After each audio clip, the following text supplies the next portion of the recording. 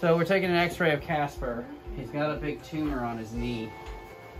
And it's gotten, unfortunately, sometimes these tumors grow so big, they get to be where, you know, they're causing problems. And it's outgrowing its own blood supply, and he's rubbing it on things and it's causing a problem. So we're taking an x-ray of his lungs. And my concern is this cancerous? If it's cancer, then it a lot of times will spread to the lungs and we can see it on the x-ray. So that's what our worry is right now. First, we're going to take an x-ray before we talk about removing this tumor. Come on in here, let's take a look at those x-rays. Here we are. This is a side view of his chest. So this is his head up here, and the air is coming into his airway, and it's nice and black. The lungs are nice and black, and you have normal blood vessels that make like a Christmas tree pattern in the lungs, but we don't see any round circular tumors. There's an end-on blood vessel. Here's a normal shape to his heart. Everything looks good, so I think he's safe to go ahead with the surgery. We have Casper under anesthesia, and we're looking at his tumor. Here are a couple of my concerns. This thing obviously has to come out. If it's outgrown its blood supply, this part of the tumor is not receiving blood, and some of it's dying and turning black. Some of it's dirt and stuff crushed up in there. But we go to remove this, you can see it doesn't have very much skin right here. So we got to worry about, are we going to be able to close the wound after we take this tumor off? Also, he has an allergy and he has a little skin infection that happens sometimes. And preferably, we would not want to do surgery when he has this infection that could spread to a surgery site. But in this case, we're kind of forced to do it. So we're going to be extra careful in scrubbing him and prepping him and keeping this area aseptic. And we're going to put him on antibiotics. And we're going to go ahead with his surgery.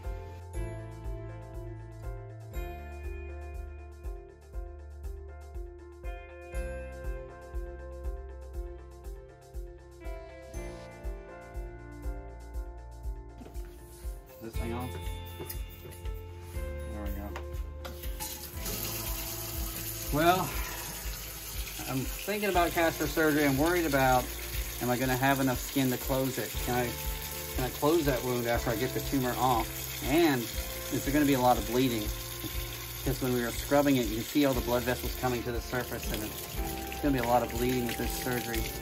So, well, let that be a warning. If you don't want to watch out. There might be some blood coming up. But we'll tune back in when we get in there and see what we can do. It is huge.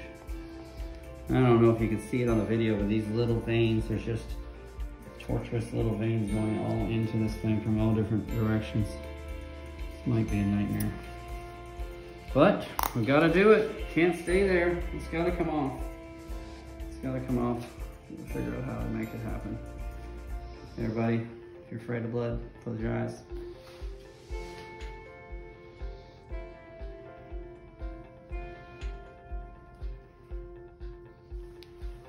That went pretty well.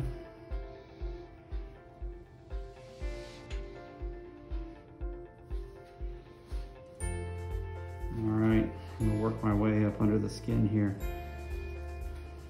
And there's a lot of blood here. You can see all these vessels coming into this thing. Every one of these clamps is holding off an artery or a vein. These tumors secrete factors that cause the blood vessels to grow into them and help them grow bigger and bigger.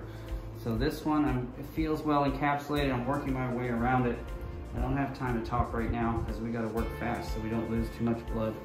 But it's going really well so far. How's he doing? Doing good. He's recovering. He's breathing nice and steady. Yep, breathing really well. He's starting to have a small palpebral response. I'll watch him. Eyelids and his color's really good. So just waiting for him to swallow. Let's take a look at his knee. I didn't get in there to see the whole thing, but we got a little band-aid over it. There's several layers of suture under the skin to pull that together. And the concern is, did I get the skin too tight here? But I think it feels really good. It looks really good. And when he bends his knee, is he gonna break it open? So we put several layers in there, try to hold it, and this band-aid on. Hopefully, Casper, when you wake up, you're gonna take care of this, aren't you, buddy? Okay. Hey, buddy. buddy. How you doing? How you doing? Hold on, you can't come out here yet. Hold on, little. Come on back in here. Let's take a look at you.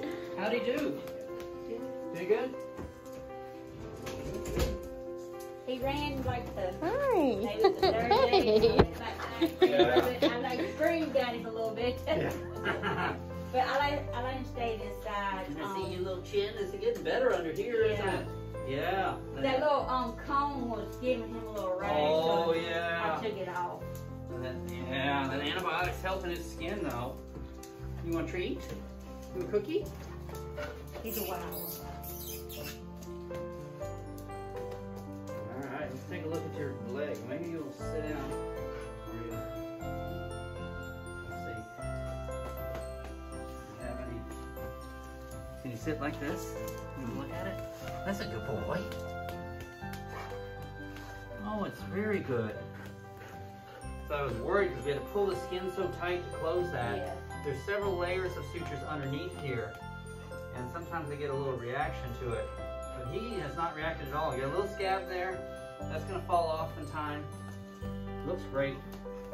I left him in the living room for a long time because my bed's a little bit higher. So I left him. Look at him. It's okay. Didn't He's slow him down sweet. any. No, he didn't. Well, that's good news. He's certainly happy. Are you happy? Yes. Not to have that big Hi. on you? Hello. No, It's okay. I'll come down to you. Look, Casper. Here's a treat. Treat. he's a very excited dog. Yeah, he's a sweetie. You sit. You sit. He usually Sit for the camera and show us how pretty you are. excited He wants right to be a now. little more than he wants to. Yeah. There you go. That's great.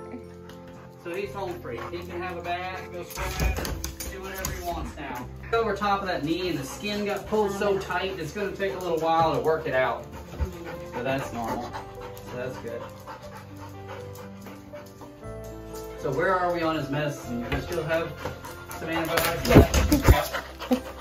You want to continue those all the way out. And if he has any pain tablets, he probably doesn't need those anymore. No. He wouldn't, the second day he started whining, so I gave it a little bit to him a little bit earlier Yeah. because he was whining a little Yeah.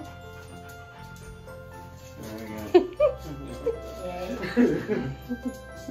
Yeah, he's a lap dog. Did we get him on the Bravecto for flea Yeah. and ticks? Good.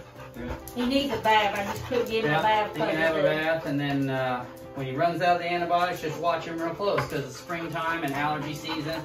His skin might get real red and it starts getting stinky and greasy like that again. We'll have to put him back on the antibiotics. Okay. He's doing great.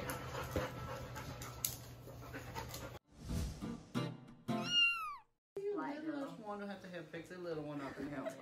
Huh? And I don't need any help for this one. Okay? I don't need help for this one. You could think of fart lick, but you couldn't think of intervals? Because I don't do intervals, I do fart licks. Okay.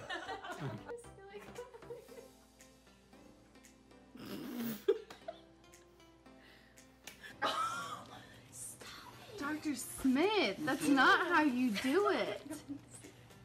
Who decides how you do it?